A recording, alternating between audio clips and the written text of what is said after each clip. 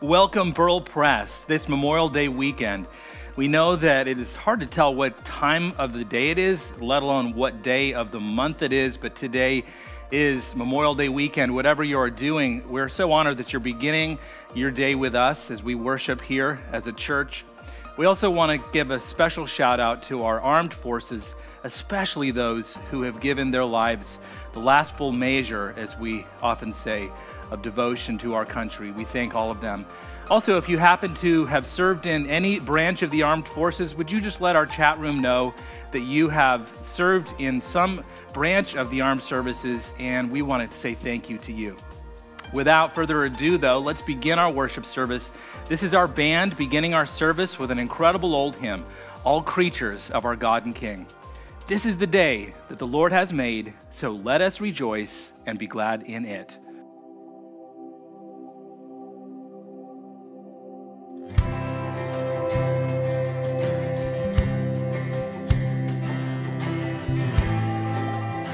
Church, wherever you are, we invite you to stand. If you're able, if you're comfortable, and sing this hymn loud with us. All creatures of our God and King, lift up your voice and with us sing. Alleluia.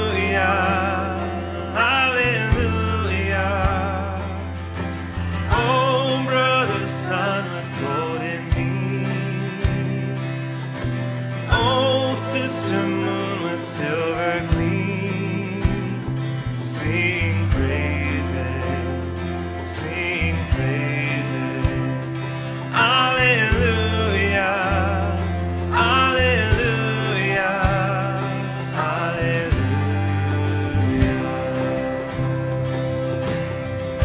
Oh brother wind, and rain, you nurture gifts of fruit and grain. Alleluia, Alleluia. Oh, sister, water flowing clear, make music for your Lord to hear. Sing praises.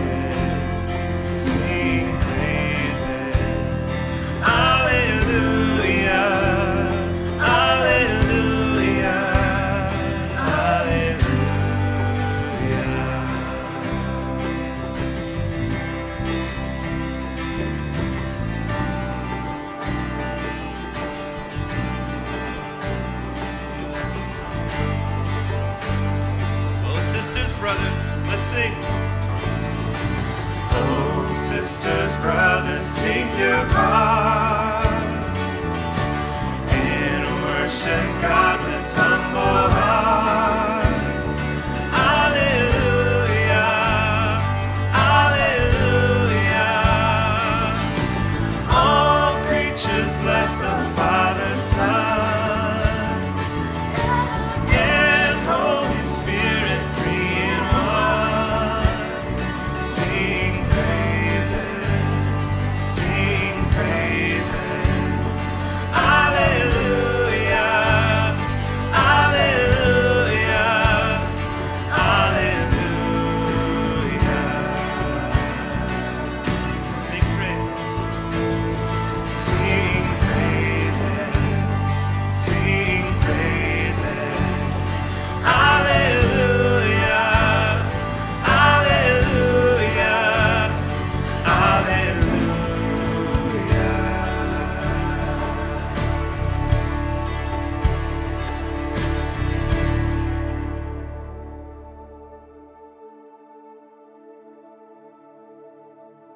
As Christians, we regularly engage in a spiritual practice called confession. And what this means is we simply look back over the last day or the last week for those times when we may not have lived fully the lives that God intends us to live. Often it's in our relationships, our relationship with God or with others, perhaps our relationship to this planet or our material possessions. And it may even be our relationship with ourselves. So this morning, I would like to lead us in a time of reflection over the past week. But before we begin, I invite you to close your eyes and take a deep breath.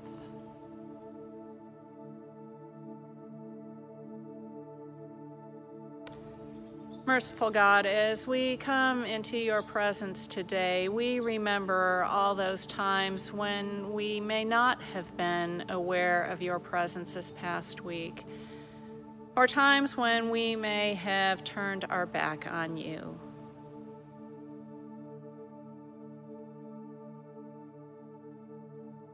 Forgive us and remind us that you are always here. And we remember those times when either in our actions or our thoughts we created tension or conflict or perhaps alienation with another individual.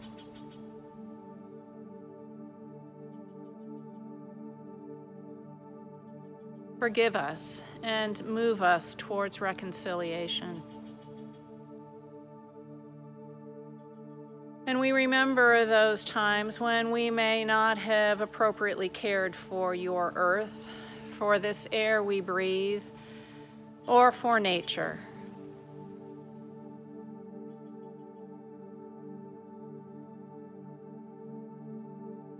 Forgive us and show us how to care for your creation.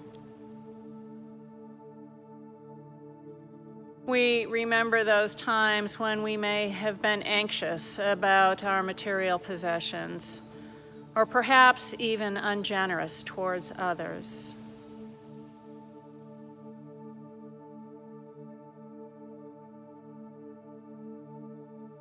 Forgive us and open our hands to others.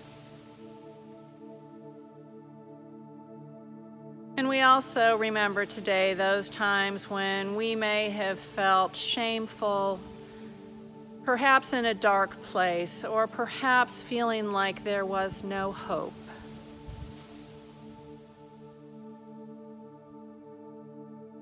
Forgive us and heal us.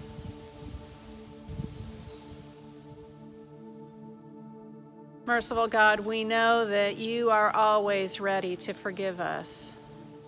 And so we remember that in Jesus Christ we are forgiven, and we offer our thanks to you today. And as we take another communal breath together, we remember those who breathed their last breath this past week. We remember those who are in the hospital struggling to breathe. We remember those who are finding it hard to catch their breath. And we remember those with joy who breathed their first breath this past week. We thank you for being our God and for being with us from our first breath until our last. Amen.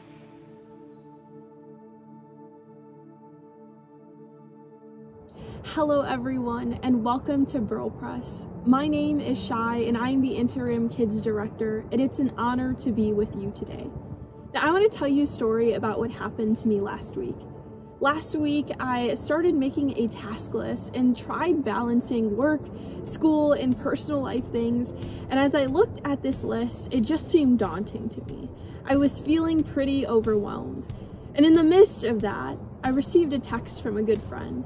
And it said this. It said, "Hey Shai, just thinking about you, praying for you, and I hope we can connect soon." And in that moment, I didn't feel alone, and it didn't feel so daunting. And so I want to encourage you to do the same thing that my friend did for me. I want to encourage you to take out your phone and send a text of encouragement, even a prayer or a text of peace or hope, to remind someone that they're not alone in this time. So that's what we're going to do in these next few moments.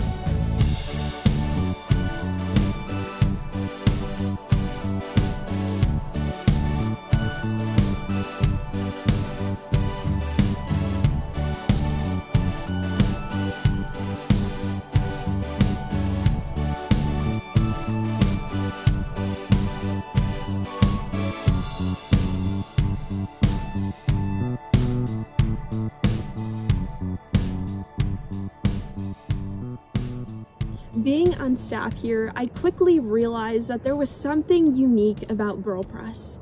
And that's because your congregation is one of the most generous congregations I have ever been a part of. So you guys are generous with your time. You're willing to serve others at our events.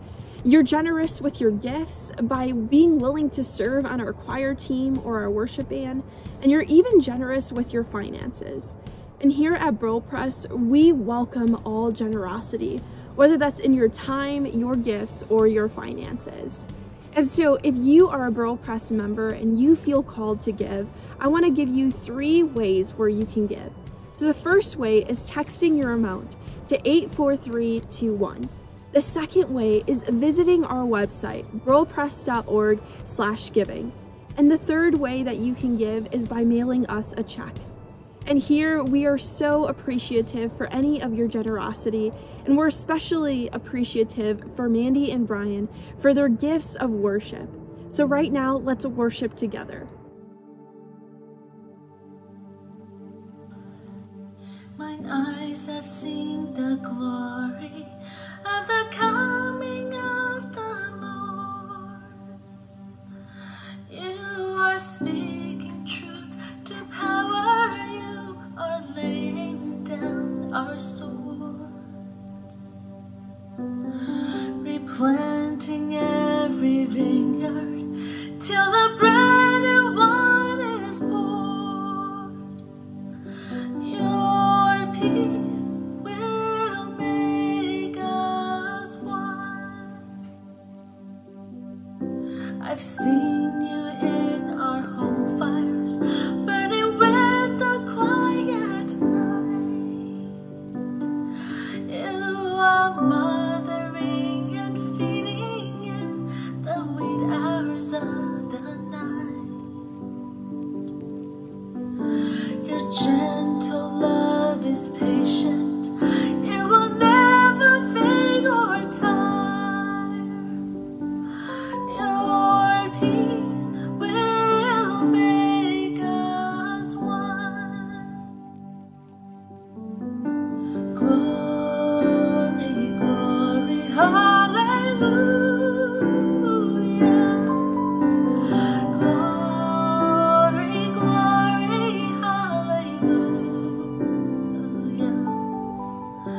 Glory, glory, hallelujah. Your peace will make us one.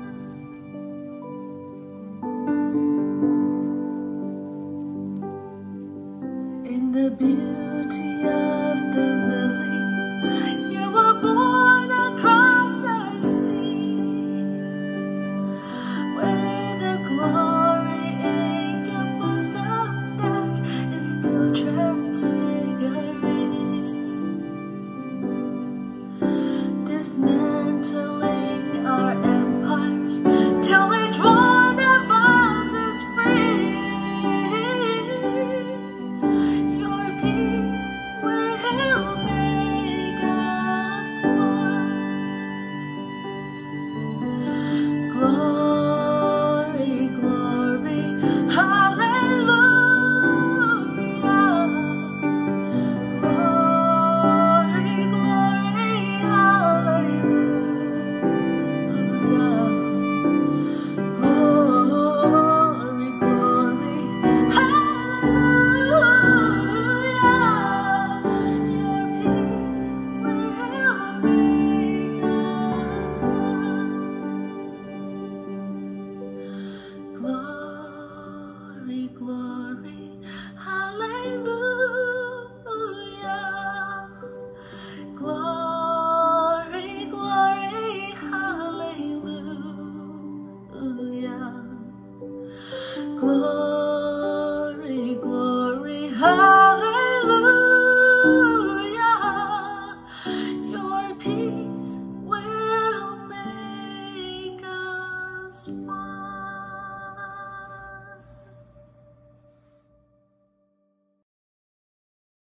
Mandy and Brian, you are incredible saints and gifts to our church. That song was so meaningful. Also, Shy, great to see you. We know that you are doing great stuff with our youth. Thank you so much. I just want to say a quick word about what our musicians and our tech people are doing every week. Most of you know what it's like to perform or to practice a song. It can take 3 to 4 hours just to perfect one song. So that's what the band and musicians like Mandy and Brian are doing. And then there's the recording phase, which is Stephen and Dan, which it takes at least an hour to do. And then there's the editing phase, and that is Dan Chapeloni, and that takes 3 hours. So I just want to give a shout out to our remarkable team. We want to say hi to you today if you are watching from San Jose, California. And I want to say hi to our special friend at Truesdale. We pray the Holy Spirit is with you, even as we are sensing the presence of the Holy Spirit right here, once again, in the youth lounge. People have asked what is going on at BurlPres, and a lot of great ministry continues, but mostly people are asking how is the move going for the Baird family. It's going pretty well, but I have to say that this last couple of weeks I have been spending most of my time when I'm not here painting the basement of our new house. Now, not to brag, but I might as well since I got the camera. This is my son Ewan in the unfinished basement, and this is what it looked like after I painted that unfinished basement. Now, I know what you're thinking. Graham, don't quit your day job. But I also want you to know, notice those colors. Those are the colors of the youth lounge and our Next Gen ministries. That's how much I love you. We have created a house that has the same colors as the church. And I'm too much of a cheapskate to buy new paint. The other thing that's happening is we want to give you an opportunity to share this incredible offering that our team does every week. And so we have put together 100 signs that you can put in your front lawn. Now, over the next couple of months, people will be putting placards of their favorite politicians, but I encourage you to put this sign, and you can pick one up at the church from Sonu and Onkar. Pick up this sign that says, BurlPres, join us online at 9 a.m. on Sunday, burlpres.online.church. Put that on your front yard, and your neighbors may have a chance to partake in what we're doing every week. And then finally, if you drive past the church or happen to drive through our parking lot, this next week you will see what one of our own wonderful artists named Julie Engelman has done with the parking lot. We have so many kids and families who don't go to the church who are riding bikes around and just playing in an open space. So Julie has created this sidewalk chalk art throughout the parking lot with 6-foot social distancing, of course. Check that out, and thank you so much, Julie Engelman. Well, this is our final week of our series called No Fear, God Near. I don't know if you feel the same way, but this series for me as a person who has worked with this concept of the 8 words that God says to us again and again throughout the Bible. Do not be afraid.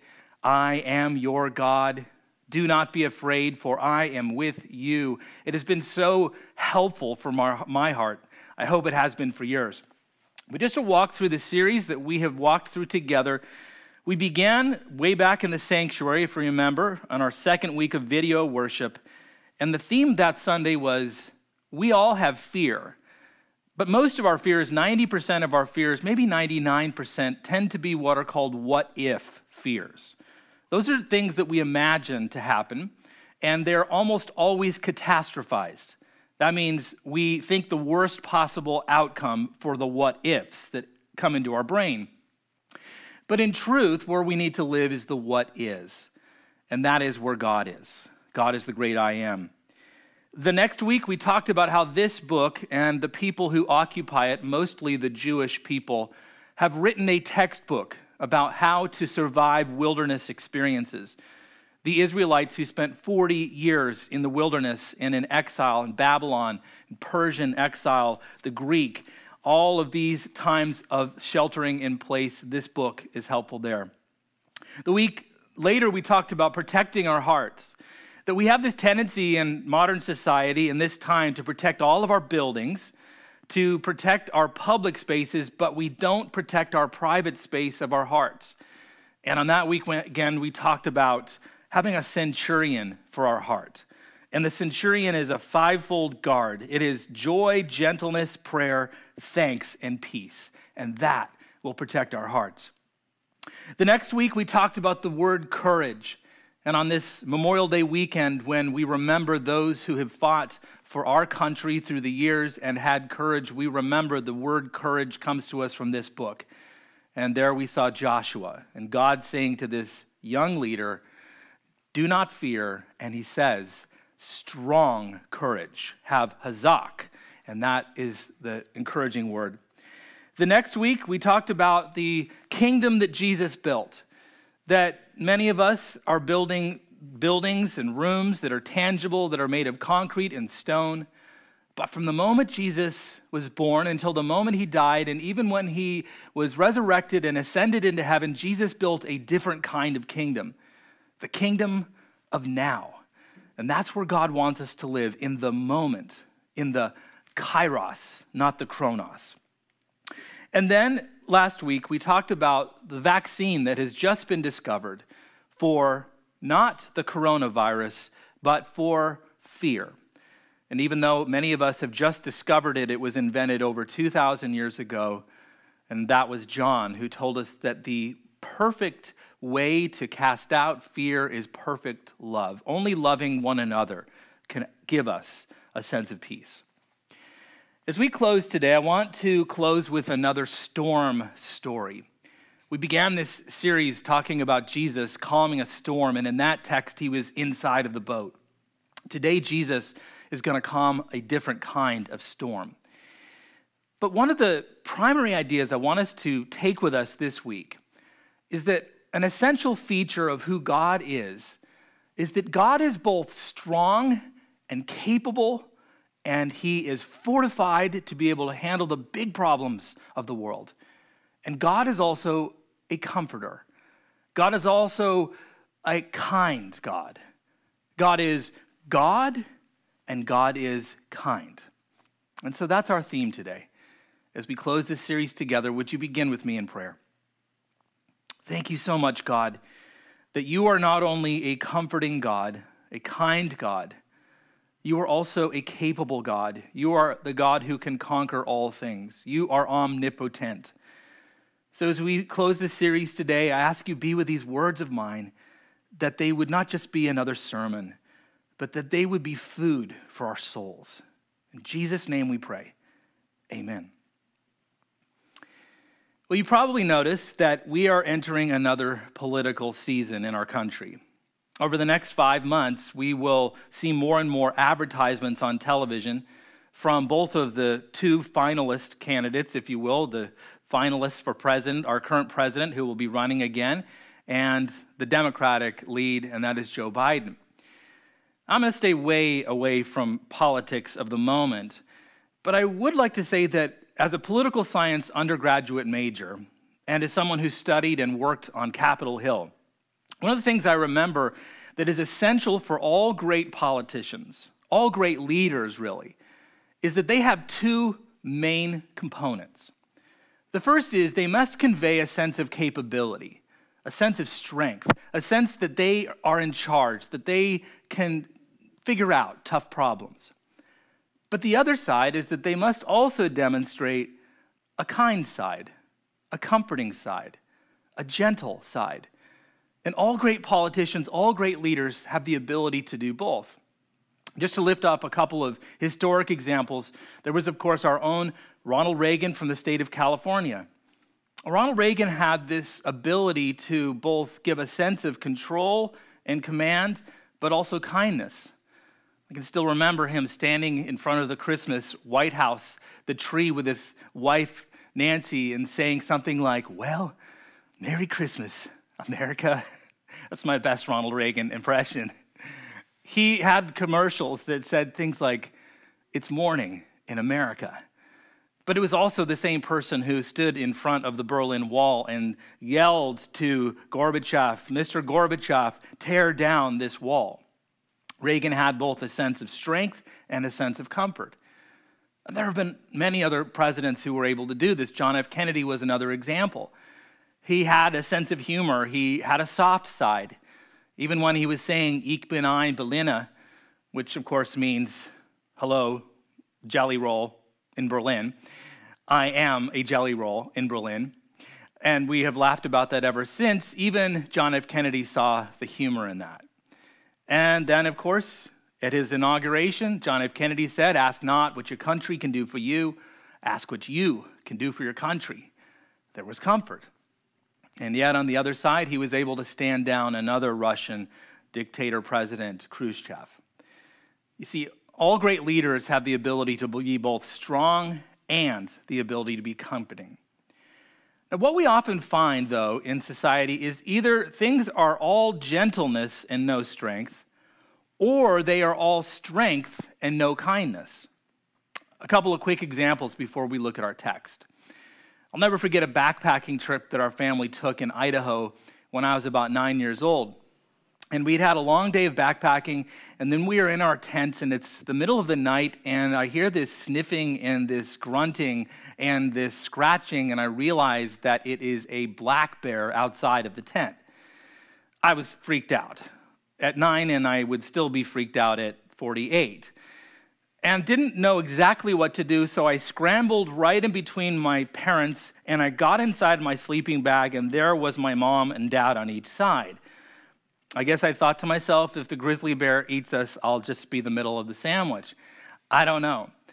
But looking back on it, that was very comforting and kind to be inside of my wonderful parents' love. And yet, if the bear had attacked, there was really little that they could have done. So that was all gentleness and no strength. On the other side, I had the opportunity once when I was senior pastor of the First Presbyterian Church of Colorado Springs to be a part of a decommissioning service for a Black Hawk helicopter secret ops captain. It was such an honor to be a part of this, and again, we give a shout out to our armed forces wherever you are and however you have served. But I will never forget the levels of security that I had to go through just to get into the North American Aerospace Defense Headquarters, otherwise known as NORAD. Now, I can't tell you exactly where it is or how I got in, because if I did, I would have to kill you. But I can tell you that I took about 5 frisk downs and walking through 5 different layers of security and an entire background check to just get into this little room where the Assistant Secretary of Defense was and a lot of Army and Navy brass, and there I was offering a prayer.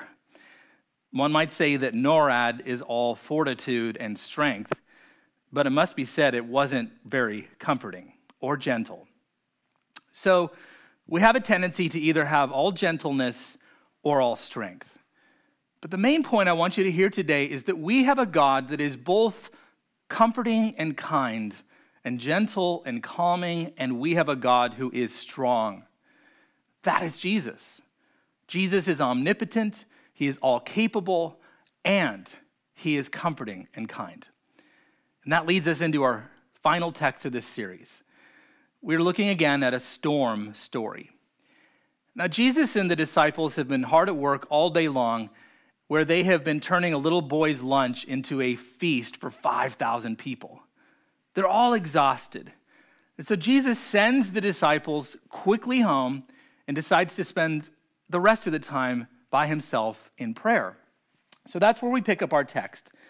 Let's listen for God's word. We're looking at the Gospel of Mark. You are welcome to follow along on the screen, or you're also welcome to pick up one of your own Bibles and read for yourself. I'm reading from the New International Version. This is Mark 6, 45 through 51. This is how it begins. Immediately, Jesus made his disciples get into the boat and go on ahead of him to Bethsaida. Now, if you look at a map of the northern part of the Lake of Galilee, you can see that Bethsaida is where that red bubble is. And the feeding of the 5,000 takes place in or around Capernaum. And as you can see, it's maybe only 5 or 6 miles to get from Capernaum to Bethsaida. So Jesus was literally sending the disciples around the corner to just quickly go home. But we find out as he then goes up to the mountain to pray by himself, later that night the boat was in the middle Wait, the boat was in the middle of the lake?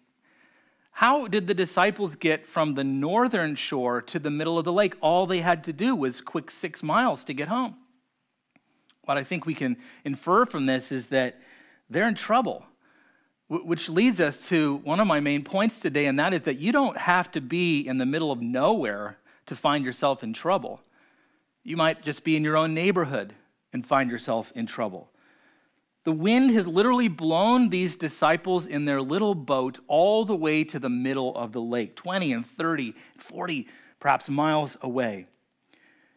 So there they are, rowing against the wind. They're perhaps even freaking out as they're in the middle of the boat. Now, Jesus is up on the side of the mountain, and he sees the disciples down there straining at the oars because the wind was against them. The next line is, shortly before dawn. Wait a minute.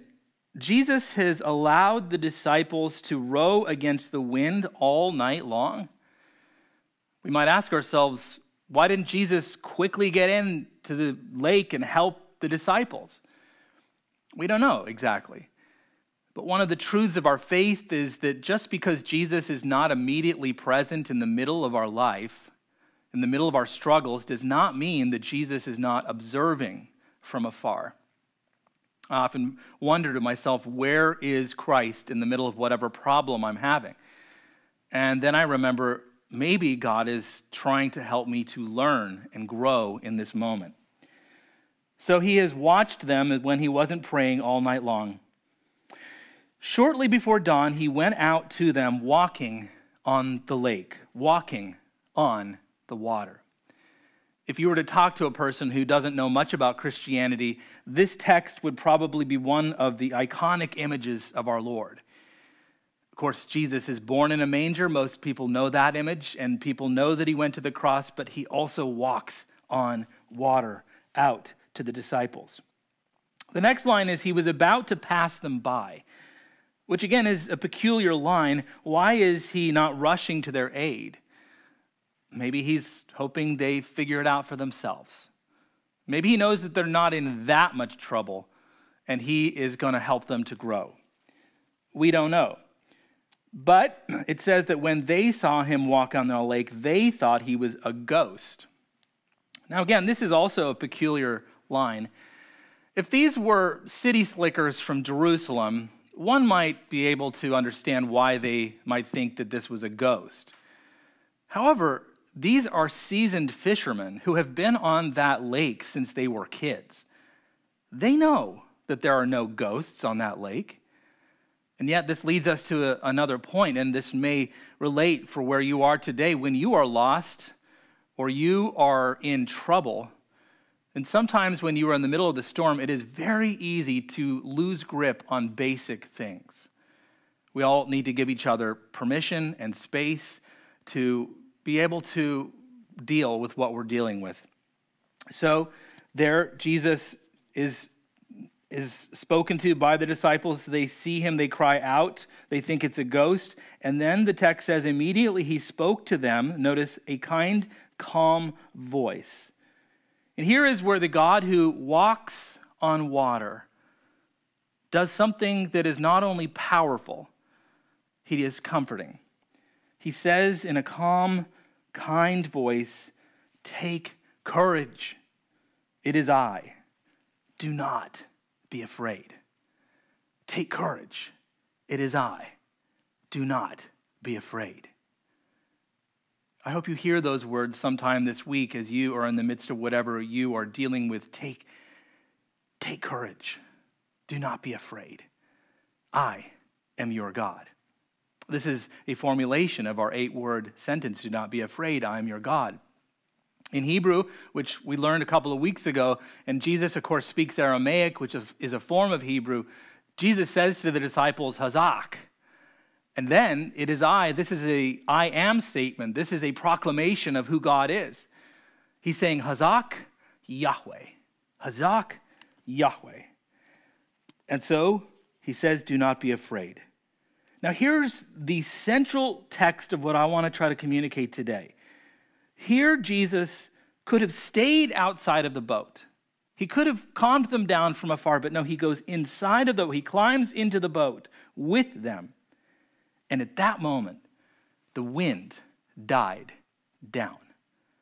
Isn't that a beautiful coming together of these two themes of strength over the sea, over the lake, and comfort at the same time? That is an essential quality of who Jesus is, and you can see this throughout his entire ministry. When Jesus is showing strength at the end of his life as he is on the cross, about 7 hours, he looks down and he sees his mother and he asks the beloved disciple, would you take care of my mother? You see this strength and kindness throughout the entire New Testament. And we don't mean to beat up on other faith systems, but we do perhaps need to say that this is a distinguishing feature of Christianity. See, our God is not just a distant, powerful God, but our God is a comforting and close one as well. But what will we do with this today as we are entering about the 10th, 11th week of sheltering in place? Well, I feel like we as a society, we as a church need these two things now more than ever. We need comfort and we need strength. I've been trying to think what this shelter-in-place experience has been like, if it's been like anything else. And I must say, there is nothing in my life that has ever resembled this. And I've spoken to many of you who have lived longer than I and said nothing has ever been like this, that this is the weirdest time we have ever had. Amen. But if I was to compare it to something I've experienced, it might be a little like an international flight. Have you ever taken a really, really, really long international flight, like to the Philippines or to Japan or perhaps China, a direct flight, 17 hours in the air? That's what it feels like. We're sort of in this cramped little space with the people that we love. We don't have much leg room. In my case, we have a table which sometimes opens and sometimes doesn't. But as soon as this shelter in place began, one of the ways we tried to deal with this as a family is to just give the kids lots of little snacks throughout the day. And guess what? That's also what they do on airline flights. You know, you take off from San Francisco International Airport, and 5 minutes in, the pilot's saying, well, we have a cruising altitude of about 35,000 feet, and we hope you enjoy the ride. And then the flight attendant says, I'm coming around with a beverage of your choice. And you think, well, wonderful. I could use a glass of Coke or whatever at this point. And she gives you a nice little bag of pretzels. And 30 minutes later, the flight attendant is coming around with another beverage of my choice and another round of pretzels and a really terrible sandwich wrap. And I haven't even finished my first bag of pretzels, and I've got half of my Coke still on my tray table. And it's meal after meal after meal after meal after meal, because they know that one of the ways to keep people occupied is to continue to feed them. And the other thing they know is they offer many online entertainment options. They show you films. And today you can have a selection of like 1,000 films from any category or genre. Now, after the first film, I think that was fun. I might even have another beverage of my choice. But then by the second and the third and the fourth film, I can't even remember what happened in the first film. And the flight goes on and on and on. And then the pilot comes on and says, we hope you're doing well. We're going to turn off our cabin lights, and we only have another 5.5 hours to go. That's what it feels like to watch television these days. And nobody knows how long this thing's going to go. All we have are our little snacks and our online flight entertainment options. But you know what I need, and I bet you need? We need comfort. I bet you are not afraid in your shelter in place. Some of you might be, but I bet most of you are not afraid, but you do need comfort. You do need a sense that the Lord is in that space with you. And that is Jesus' promise, to be in your boat. But that's not the only thing we need, because to have a comforting God is not enough. We need a strong God. Because frankly, we do not know who is in charge out there. Doesn't matter which political party you are from, doesn't matter which ideologies you embrace. Nobody has any confidence that those people out there know all of what they're supposed to be doing. Amen? But we do have one person who knows what he's doing and who is in charge and who is strong and who is capable and who is working against this terrible virus. And that is our Lord, Jesus Christ. You can take it to the bank. Jesus and many doctors and scientists and virologists are working on this, but our Lord is present, a strength out there to try to stop this terrible plague. And the reason I know that is because he's done it before. The year was 1634. It was a little tiny German town by the name of Oberammergau. And I know that many of you who are watching this were hoping to go to Oberammergau and can't. But you also know that 380 years ago, there was another plague that was besetting our world, and it was the bubonic plague. And through that terrible plague, 50 to 90 million people died. Over 60% of Europe's population was annihilated. Except this little town was pretty safe. Until one Christmas, there was a visitor who came from afar to visit Oberammergau, and he had the plague. Soon thereafter, the entire town was infected with this virus. The city council got together, and they, like us, did not know exactly what to do. And they didn't know anything about social distancing. They didn't know anything about masks. They didn't know anything about germs, but they did know something about the Lord. And they decided as a city council at that time that they would dedicate themselves to the Lord, that they would begin a whole course of prayer as a town, continuing to pray for everyone in their town. Then they decided to do a strange thing, and that is to have a passion play. I don't know if you've ever been to a passion play before, but these are vignettes of people who are standing like this man is in the early 1900s. He is standing in place, perfect stillness. They did scene after scene after scene from the Bible. Incredible thing happened. Not one person in that little village of Oberammergau, except for the main carrier of the disease, died. All of them were cured. Now, if you were to talk to a scientist today, I'm sure they might say, well, it's a coincidence that no one died. And maybe it is. But I believe it was the Lord who is the Lord of all strong things, who is in charge.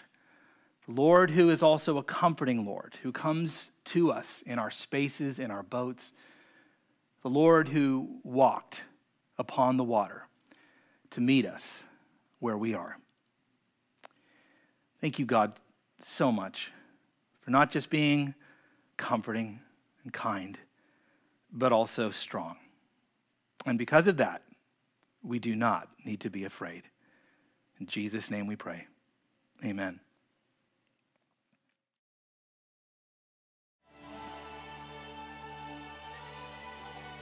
Have you ever seen the wonder and the glimmer of first sight as the eyes begin to open and the blindness meets the light? If you have so say, I see the world in light, I see the world in wonder, I see the world in light, bursting the living color. I see the world your way, and I'm walking in the light. Have you ever seen the wonder in the air of second light? Have you come out of the water with the old one left behind? So say, I see the world in light,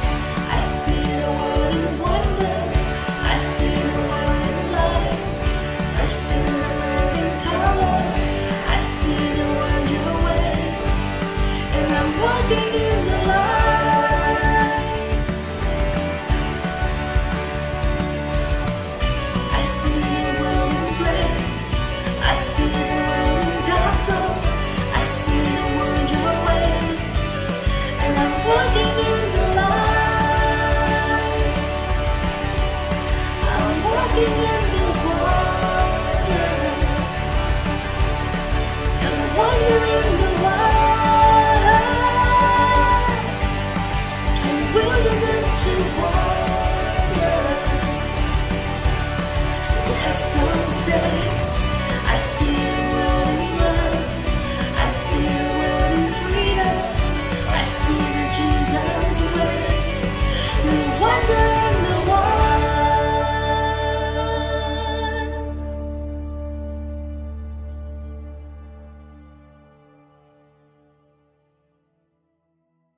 We are glad that you have been here today.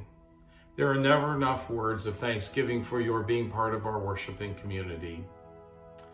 One of the ways that I keep faith with God in my life is by observing the centuries-long tradition of the church year.